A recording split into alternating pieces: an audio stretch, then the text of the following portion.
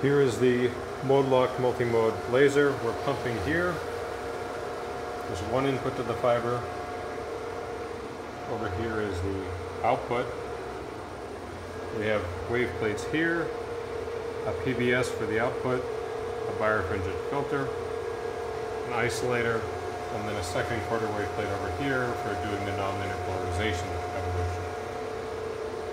We're looking at the pulse train on this oscilloscope here. The beam profile is being imaged over there, and then over here we can see the spectrum. So the laser starts when I block it, so I'm going to put my hand in the cavity, block it, you see there's nothing coming out, and when I unblock it, it starts mode locking again. It sometimes takes a little time, but that's the spatiotemporal mode locking transition. So it's important to see that it's changing in space as well as time. So the beam profile changes as it locks into place.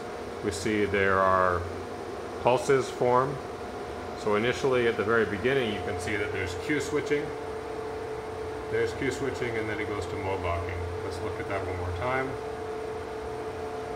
You can see that the mode locking, it corresponds to pulses over a very long period of time.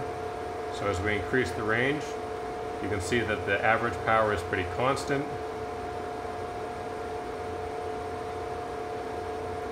And if we then do the block the cavity thing again,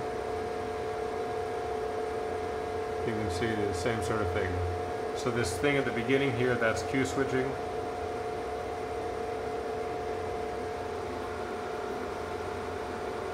If we vary the light going into the spectrometer, so this is the spectrometer here, and we're going to play with this knob here, you can see that the spectrum changes.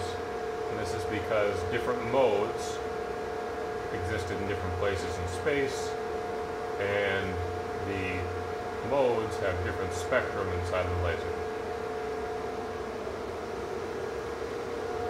I'm now adjusting the quarter wave plate, and you can see that we're losing mode locking. So this is continuous wave operation right now, is actually slightly Q switching. Narrow spectrum, no pulses, and then when I go into mode locking it looks like that. We can zoom in and the pulse train, do that again, playing with the quarter wave plate, not mode locked, there you go.